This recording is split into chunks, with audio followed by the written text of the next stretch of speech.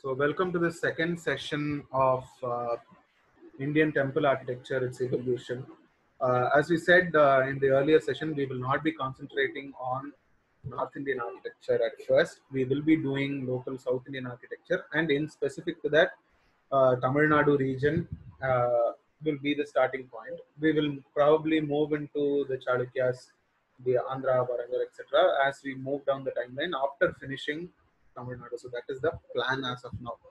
So this intro is also important because we will be talking about cave architecture today, and there I will want this to be in our mind to understand evolution of cave architecture better. So what we will be doing is we will be going through Pallava political history for a very brief duration, and then we will move into the architecture and the sites that we wish to see. So going into the presentation.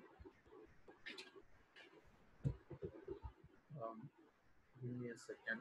I'm not able to. There's some technical glitch.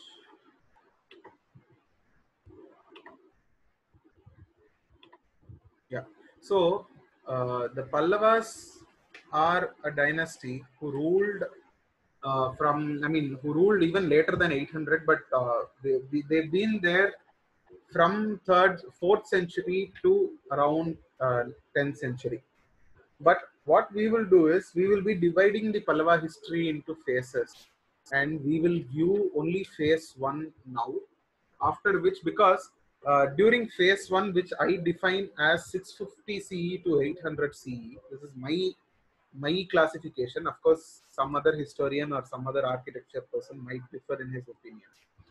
Is one chunk, and during the same duration of 650 to 800. In the southern part of Tamil Nadu, you have the Pandyas who have their own exploration of architecture. So, and with the advent of 9th century, you have the Cholas. From 10th century onwards, you have the Cholas. So, therefore, what I'll do is we'll do Pallavas from 650 to 800 as a separate phase.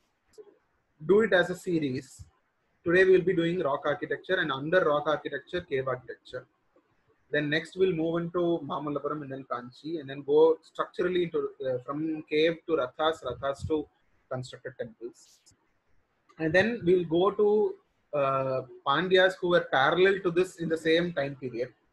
And then we'll see how we can explore later Pallavas. So now I'm only doing 650 to 800. I'm breaking Pallava dynasty and viewing it as separate chunks of styles. So to give a brief introduction into the history of the Pallavas. So in Tamil Nadu, after the Sangam period, where you have the Chera Chola Pandya political scenario going on, there is a time when probably between 2nd century to 4th century, where there is a Kalabhra route. Not very much is known about the Kalabhras because we do not have much of direct sources of who the Kalabhras were, what they did, who the kings were. Nothing we know from direct sources. When we don't know the reason why we don't know about them also. Around 200 to 300 years of Tamil history is around a dark age. We do not know who were ruling us. But with some evidences some copper plates of Pandyas, where it is said that the Pandya king who came after the Kalabhras rectified some mistakes that the Kalabhras did, or some grants that were given by Pandyas who were ruling earlier than the Kalabhras were cancelled by the Kalabhras. Now the Pandya who comes after the Kalabhras says, no, my ancestor before the Kalabhra gave the grant and the Kalabhra cancelled it, therefore I am reissuing the grant. So some things like this give us an insight into there was somebody called Kalabhras who were ruling, but we don't know much more than that. But now we are not going to, and therefore we don't even have history, and we don't have any tangible evidence as to the architecture that prevailed during the Kalabhra times. But to the end of Kalabhras, you have the Pallavas in the north of Tamil Nadu and Pandyas in the south of Tamil Nadu, who start as contemporary rulers and start ruling two parts of Tamil Nadu. Cholas are nowhere in the scene now. But it is believed widely that Silappatikaram and Manimegalai were produced during the Kalabhra time, and therefore there are many architectural features that have been described in Silappatikaram and in Manimegalai. we can probably, with these literary evidences, we can say that during the Pallavas time, architecture did flourish, but we do not have any records of it. Only literature is available in this regard. We do not have tangible evidence, as I've told many times, and the history is again scanty. We have also spoken about these later copper plates that are there.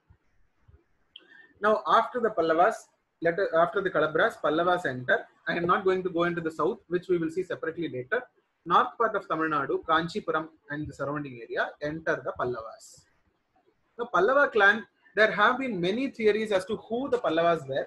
Probably some of these scholars were of the opinion that Pallavas were not even Indians. They came from Persia, and like many kings, even the Greek kings who were here were very Hindu in nature, as we see from very many examples, Kanishka and the Gandharas and etc. Indo-Greek, Indo-Bactrian kings and the Kshatraps and stuff like that. So like that, there were scholars who thought that there was a clan from Persia called Pallavā, and they wrote in Pahlavi, and Pallavas would have been descendants from Pallavas, etc., which has been proved wrong. That theory is no longer valid. There was another assumption that they were not Indian kings; they came from Southeast Asia. There were theories like that. Some basis was offered because there is a mythology of the Pallava kings, which we will be going into, that was associated with the Southeast Asia, and moreover, the Pallava Grantha script, with which the Pallavas wrote their inscriptions later on their monuments, is found abundantly in Southeast Asia, in Khmer, in Cambodia, in Laos, in Vietnam, in all those Southeast Asian countries. You find the same script, and today's Cambodian Khmer also evolved from the same script. So instead of saying that it went from India to Southeast Asia, there were some scholars who believe that it came from Southeast Asia to India, and therefore Pallavas also came like that. That theory is again squashed, and there are other theories on the Pallavas which have been squashed. Just to give an idea as to how history evolves based on evidence, I'm just putting forth these theories, which are all not correct. Moving into what is the most accepted theory is that the Pallavas were feudatories of Shatavahanas, and this proves right because we will be looking at the continuation of architecture style from the Shatavahanas and the Ikshvakus, which we have already seen in our first presentation, to be continued into the Pallava style and model, sculptural style, or be it sculptural style, be it the artistic merit of sculptures, be it the composing of the sculptures, be it the decorative elements in their architectural style. We have a lot of commonality with the Shatavahanas. So therefore, it is also politically possible that because just when the Shatavahana rule ends in the Andhra region, you have the first few copper plates of the Pallavas coming up, the Herahadagalli plates, Maidavolu plates, and Charudevi plates, about which we will have a look at them. So this is the historical origin. It is that they were feudatories of Shatavahanas. They ruled under the Shatavahanas as minor kings.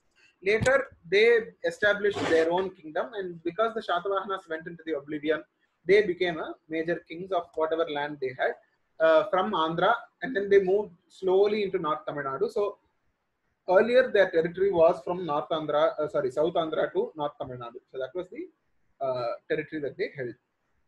This is the historical origins. Mythical origins, what they say is from Narayana, Brahma came. Brahma had his son, and his son, and his son, and his son. So like that, it comes to Rishi Bharadwaja. And Bharadwaja's son in Mahabharata is Drona. And Drona's son is Ashwathama in Mahabharata. Now, that is why the Pallavas are claiming that their Gotra is Bharadwaja Gotra, because Bharadwaja is their ancestor. And they say Drona's son Droni, which is Ashwathama. Ashwathama, the Indra, what he did was, Indra sends Menaka, who is a celestial nymph, celestial dancer, came to see Ashwathama, and Ashwathama fell in love with Menaka, and they had a union. And to Ashwathama and Menaka, a son was born called Pallavā.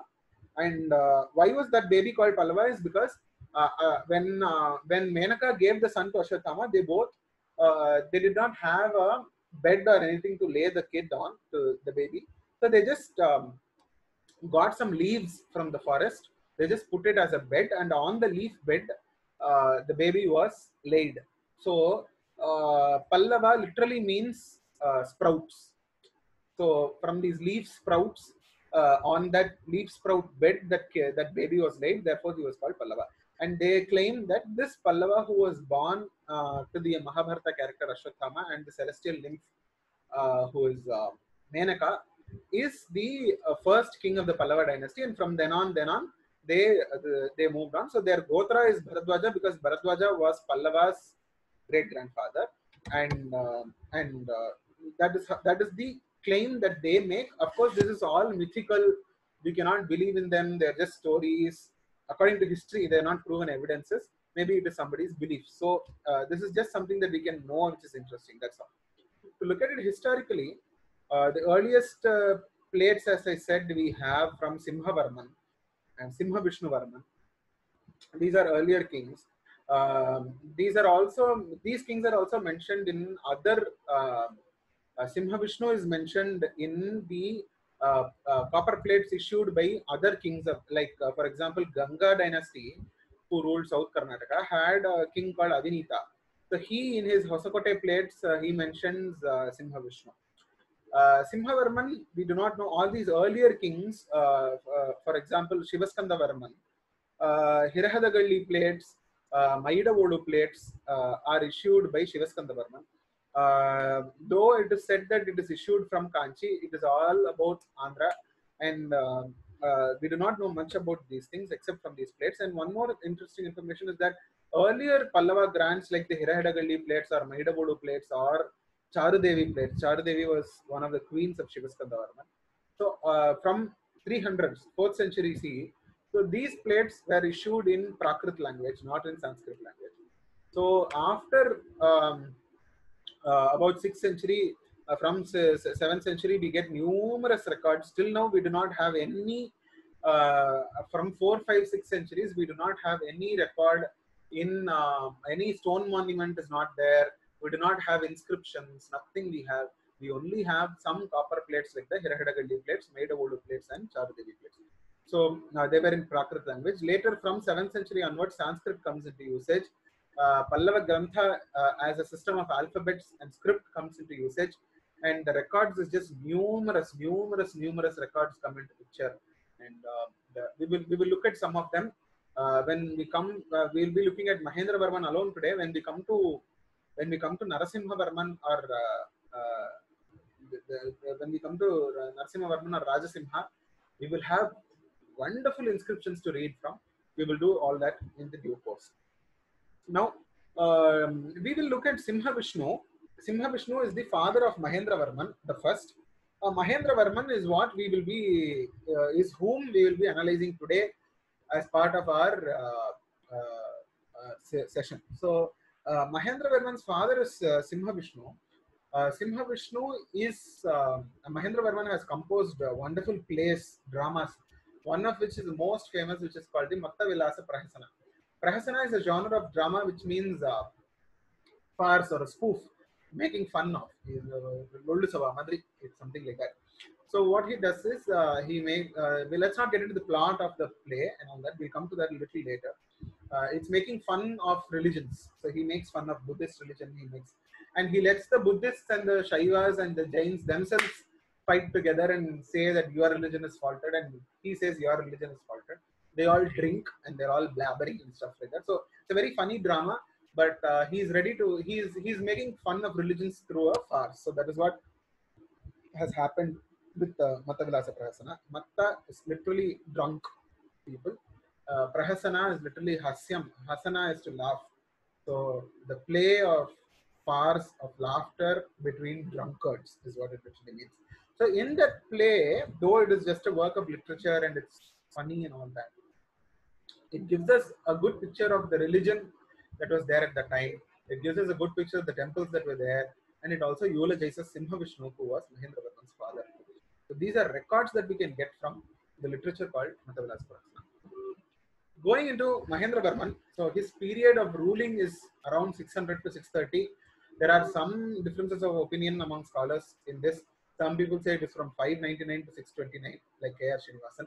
There are some 2-3 scholars who give a slightly different date, but moreover, consensus is adopted as 600 to 630. let's not go into all of that. 7th century, early 7th century is enough for us. We're not going to go deep into the history of the Pallavas. So having said that, literature, as we said, Mahendravarman himself was a literate person. He composed plays like Bhagavad Ajjikam, Mattavilasa Prahasaram, etc., etc. And it is believed that Appar or Trinyana Sambandar Appar, who was Tirunavakarsar, and Trinyana Sambandar, both of them were contemporaries of Mahendravarman. And they say that he was a Jain before and he was converted by Appar. Again, there are controversies on this. So it is the general belief. There are some historical facts that would prove otherwise. There are, as I said, he has written Sanskrit plays himself, Bhagavad Ajjika and Mattavilasa. We will be looking at, no constructed temple of Mahendravarman survives today. Probably he did construct temples with brick, wood, stucco, whatnot. We do not have even one of those temples available to us today. So what survives of the Mahendravarman period is only cave temples and the rathas. We will be looking at what they are detailed manner. But what we will be looking at is very, very less number of cave temples. There are 50, 60 caves attributed to him, lots of cave temples that he has done. But what we will do is we'll just be looking at a very few cave temples. We'll go in this order. We'll start with Mandakapattu. We'll look at Mamandur. We'll look at Mahendravadi. We'll go to Dalavanur, just one slide. We will come to Laitankura Pallaveshwara Graham, which is in Trichy. Then we'll end it with Siyamangalam. So this is the order we will take, and the order itself is very logical because we will find it as we go along, because Mandakapattu is the starting, Mamandur a little bit of elaboration. Mahendravadi is very unique in the sense that it is made out of a single rock. Then Dalavanur is where decorative elements get added. Lalitankura Pallaveshwara Graham is where inscriptions, wonderful inscriptions creep up, sculptures get added, and Siyamangalam is when you have the pillars having sculptures. So I know I went a little fast, but we'll come to this in separate detail so you can understand. So don't worry about not noting down now. And he was going to Mahendravarman, back to Mahendravarman. He was, of course, a connoisseur of music, because these Pallava kings have this unique attribute. What they'll do is whenever they construct a temple, they'll add wonderful titles to themselves and they'll put it there. It's like it's like Sahasranama Madri, they'll put to themselves. So, for example, some of this thing is Parivadini Daha. So he's a person who knows Parivadini, which is a veena. In Kudumiyan Malay, he has written an inscription for music, which has, Sarigama and all that. And he is called Sankirna Jati, so where probably he invented a type of rhythm called Sankirna Jati. Many things like that. He has a lot of titles to himself. We will look at some of these titles when we go on from the inscriptions that we say. So monuments of Pallavas that are available to us is from Mahendravarman's period only, not prior to that. And then comes Narasimhavarman. Narasimhavarman is Mahendravarman's successor. From 630 to 668 is his period, and he is called Vatapi Konda. So the Badami Chalukyas and the Pallavas are said to be Ajanma Vairis. So they've been enemies forever, and he says that is why he goes and conquers Vatapi. Therefore, he is called Vatapi Konda. So as per his again evidences from him are the Kuram copper plates, Udayendram copper plates, Kashakudi copper plates, Vedupalayam grants, Narasimhavarman. Literally, it says that the Kuram copper plate says he destroyed Vatapi, and just like like Agastya, who was a rishi, destroyed a demon called Vatapi Jirnodhava.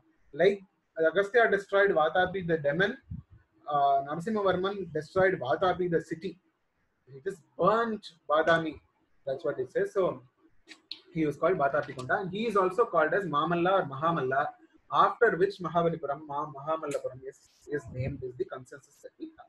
Of course, the city as Mahamalipuram existed before Narasimhavarman, but it was renamed probably, like how Blacktown was renamed as Georgetown after King George's visit. The lineage goes on. After Narasimhavarman comes Mahendravarman II. He ruled just for 2 years, 3 years. We do not know much about him. Then comes Parameshwaravarman. I am not going into the political history of each of them, though political history will run into hours and hours of lecture. I am not going into all of that. Parameshwaravarman is credited with Ganesha Ratha in Mahabalipuram, Kuram temple, constructed temple, first constructed temple called the in Kuram, and then Avani Bhajana Pallaveshwara Graham, and then you have Vidyavanita Pallaveshwara Graham in Kuram. Rajasimhan comes after Parameshwara Varman, and he is credited with so many temples, so many laurels, whatnot. Rajasimhan was the zenith of Pallava art and architecture. Narasimha, he is Narasimha Varman the second, who is credited with the title of Rajasimha. We can attribute the Shore Temple, Kailashanatha, Talagirishwara in Panamalai, Rangapataka. His queen also is attributed to a temple in the shrine of Kailashanatha. Her name was Rangapataka. There is Ramyam Rangapatakaya. She has also left an inscription saying that she built a shrine, and it is a small matter of doubt as to if Rangapataka could be the mother of Rajasimha. Many scholars like Dr. Nagaswamy believe that Rangapataka is the wife of Rajasimha, but scholars like Dr. Shankaranarayan believe that she is the mother of Rajasimha and the wife of Parameshwara Varman. Be that as it may, that's a small controversy which we need not get into. So many laurels and titles and of music, dance, literature, warfare, poetry, whatnot he has given to himself is just wonderful. We will look at all of this, the beauty of the inscription, his life, his contribution to art, architecture, etc. When we come to Kanchi and when we look at Kailashanatha and Talagirishwara, we will not be looking at it today. Then it again continues, Mahendra Varman III, Parameshwara Varman II, and then Nandivarman Pallava Malla. Nandivarman Pallava Malla was a Vaishnava, whereas everybody till now has been a Shaiva. Nandivarman Pallava Malla builds the Vaikuntha Perumal temple in Kanchi, and his queen builds the Mukteshwara temple in Kanchi. So this is a very broad outline of their lineage. We are not going into the political history of these kings. To just give you an introduction and to introduce the monuments that are attributed to these kings, I introduce these kings to you. So just also to give an idea as to, because when we are talking about Mahendra Varman style, we'll have to know when Mahendra Varman was there and what all he did. So therefore, a little bit of connection is necessary. That is why I'm introducing. This is not the entire political history of the Pallavas. With that disclaimer, now we ended last presentation, if you remember, from the Buddhist era. We went into the brick temples. We said some brick temples survive, at least the base of it survives. So from brick temples to something as grand as Kailashanatha in stone, the transition, if it has to be explained, of course it is not sudden.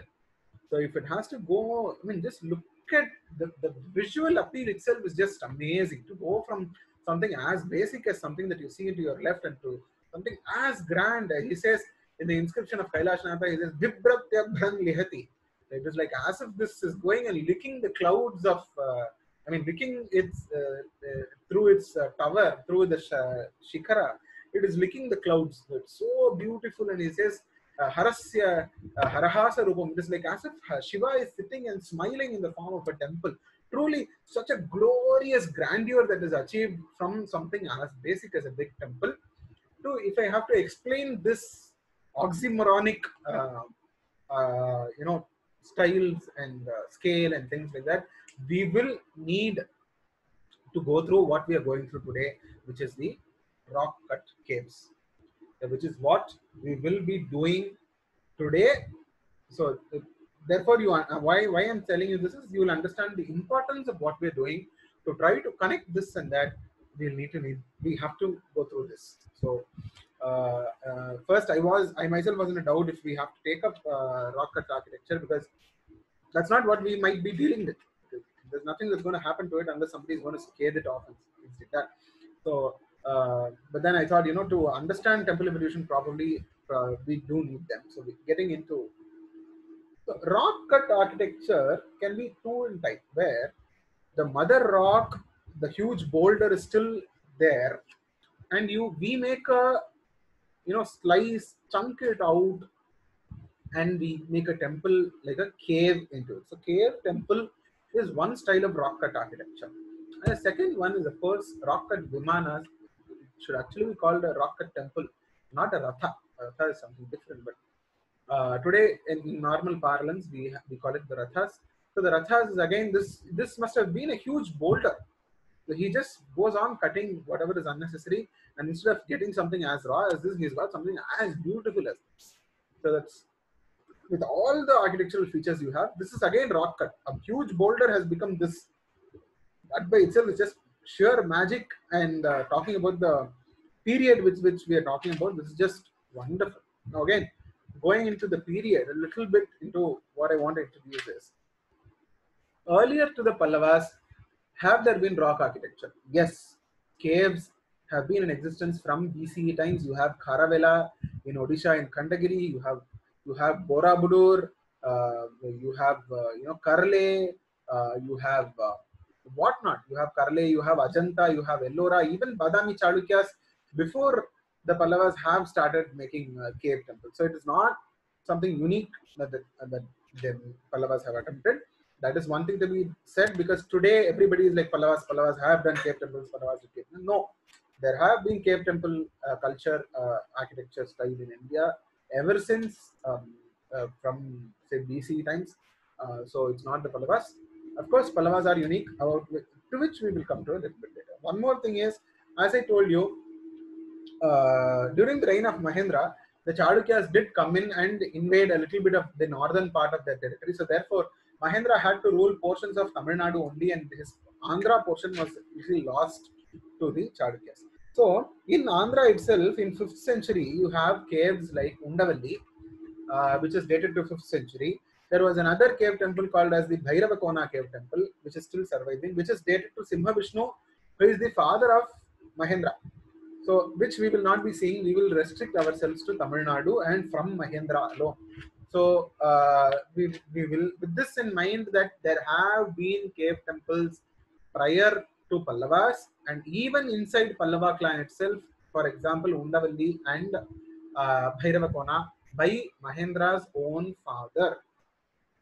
With this in mind, we'll have to approach this. We will not be looking at rock cut Vimanas or Rathas today. We will have separate sessions on that, because that is another animal to deal with, very elaborate, very detailed. Okay, so first site. Now we will move into sites. I think that basic introduction is good enough. So to move into the sites, first site we will be looking at is Mandakapattu. So what these rock cut caves were just reproduction of small mandapams that were there, and in the mandapam, some wood mandapam probably, inside which some deity was worshipped. So it was just a reproduction of a mandapam, we can say. This is the transition period. So for example, this is the very first cave temple in Tamil Nadu. Very first cave temple. So when you look at this from here, what you can see is that there's a clear-cut square rectangle that has been carved out of the mother rock. There is no provision to even climb up, although today, if we see, a new staircase is added here. But in the original plan, that also was not there. I don't know how the priest could climb it. That's a different story. Probably they had something in wood or something. Now the cave itself, if you can see from here, there are 2 rows of pillars. 2 pillars are here. And then behind that, you can see symmetrically 2 more pillars arranged. And there are 2 pilasters to these sides. 2 pillars, 2 pilasters, and 2 proto niches. I wouldn't call them niches, they are not Devakoshtas, but proto niches in which 2 Dwarapalas are housed. So that's the basic architectural style. We will look at the plan of it. Now, looking at the plan, it is a plan that has 3 shrines. Will come from the outside. Mother rock, and then there is a first entrance that is there, that is carved out of the mother rock, one projection inside. And then here you have the proto niches for the Dwarapalakas, the 2 Dwarapalakas. And then you have the plan, now not going into the shrine part of it, there is an Ardhamandapa and a Mahamandapa. So the 2 mandapas are clearly defined. And the mandapas, how are they? I mean, the line that we have drawn is not because of the elevation of it, it's just to segregate. Now, how are they defined is because of the stambas that we have. So you have 2 pillars and 2 pilasters in this mandapa, the Mahamandapa, and in the Ardhamandapa, you have 2 pillars that is segregating the 2 mandapas. So the 2 layers, Ardhamandapa and Mahamandapa, and you have uh, three shrines. The shrine inside does not have a deity.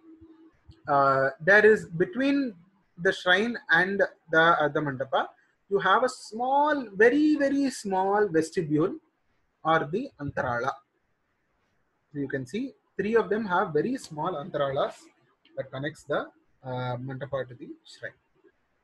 The inscription is very interesting. So why I titled the different mind Vichitra Chittas Mandagapattu is because he says it is written as Atad, but we have to read the inscription as Etad. Etad Anishtakam Adrumam Aloham Asudham Vichitra Chittena Nirmabitan Rupena Brahmayeshwara Vishnu Lakshitayatanam. So this is in Epigraphica India, Epigraphica Indica. So I've taken the inscription from there. So what it says is, this Anishtakam, I have not used bricks. Adrumam, I have not used wood. Aloham, I have not used loham, which is metal. Asudham, I have not used mortar, stucco.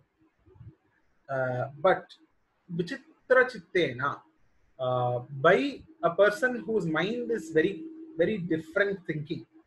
Vichitra Chittena Nirmapitam, done by Vichitra Chitta, Dripena, by the king, Brahmeshwara Vishnu Lakshita Ayatanam. Lakshita Ayatanam, he says. Ayatanam is a treasure or a temple. Lakshita Ayatanam, like an aimed project. This was done. Brahma, Ishvara, Vishnu. Three people who are the trinities of Hinduism, who are Brahma, Vishnu, and Ishvara, which is Shiva. So this is, he says, it is by Vichitra Chitta because I have thought very differently. You see, I have not used wood, I have not used timber, I have not used brick, I have not used metal, I have not used stucco. But then look at this, I made a temple, he says. So therefore, I am Vichitra Chitta. I have made a wonderful temple for these people, he says. As I said, we look at the proto niches, and the pilaster ends here, and there is a small proto niche that comes about. There is and then in the niche you have two Dwarapalakas. Just look at the Dwarapalakas. I'm not going in a detailed fashion into the iconography or the stylistic variations in the Dwarapalas. Although if you want to just have a look at it, this Dwarapala is in a Tribhanga fashion. He's standing with three bends. One is his neck is bent, his torso, upper torso is bent, and his lower torso is again bent. So this portion, this type of stance is called as a Tribhanga. He stands in a Tribhanga. He holds a huge mace or a gada in his hand, and his left hand is resting on that. His other hand is Katyavalambita, it is called. He's holding his hand to his hip, which is called Katyavalambita Hasta. And his Yajnopavita is flowing. It is a Vastra Yajnopavita. He is just using his Vastra as his Yajnopavita, and it is flowing above his hand. In Pallava architecture and iconography, you will find this in many places, which we will again be seeing. He has a Katibanda, which is a belt that he is wearing. Another Katibanda is just flowing down to bind his waist. And he has huge Patra Kundalas. So these kundalas that both of them are wearing, the round ones, are called Patra Kundalas because the leaf, palm leaf, was made into concentric circles and that was inserted into the ear. So that was called Patra Kundala.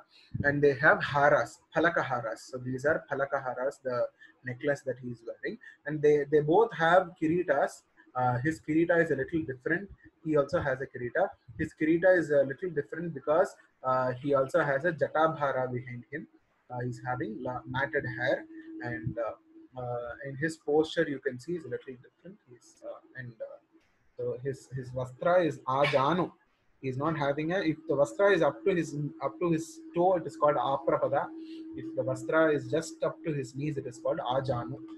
So a basic introduction to Dwarapala iconography also we have got. If it's too much, let me know after this, and probably will not get into detailed iconography and concentrate on architecture. I don't have a problem. We are moving into the next site, which is Mamandur. Mamandur has 4 cave temples just next to each other. And this is again by Mahendra Varman. He makes a beautiful lake there called Chitrameghatakakam. And on the banks of the lake, this is Chitrameghatakakam, by the way. On the banks of the lake, he builds 4 wonderful cave temples in Mamandur. One more feature that we will have to look at is okay. Sorry, getting back to the pillars of this of Mandakapata. This will be followed everywhere, so I need to introduce this also, where we have the pillar lakshanam. We didn't see the lakshana of the pillar itself, stamba itself. You have a Mahendra's pillars are always stout. They're very huge pillars. So with that itself, you can identify that they are from Mahendra's time. They're huge. They're just stout, as stout as they can be. And one more thing is, it is usually divided like this: square, octagon, and square. So there is no lakshana for this from the Sanskrit texts, as far as I know. Although it can be called as chaturashra and bandha, chaturashra, potika. That is a okay. We can generally call it as chaturashra, bandha, chaturashra, and then the potika. In Tamil, there are colloquial terms that are being used for this. So this is called a vet, and this is called a saduram. So the lakshana is the saduram, vet, saduram, podigai. This is there in Sanskritam also. This is potika, which becomes podigai in Tamil. This is potika. So potika is like the corbel or whatever you call it. The pillar joins the top portion of the ceiling through a potika. And this we need to know, because this will develop into wonderful different styles and stuff like that when we move on. So Saduram, Vettu and Podigai is something that we'll need to remember throughout Mahendra style. We will be looking at it, and at last in Siyamangalam we will see Siyamangalam and Lalitankura Pallaveshwara Graham. We will see how this evolves. Keeping that in mind, we will move into Mamandur. So there are 4 cave temples. We will go one by one. So starting with cave temple 1, this is a very, very simple cave temple.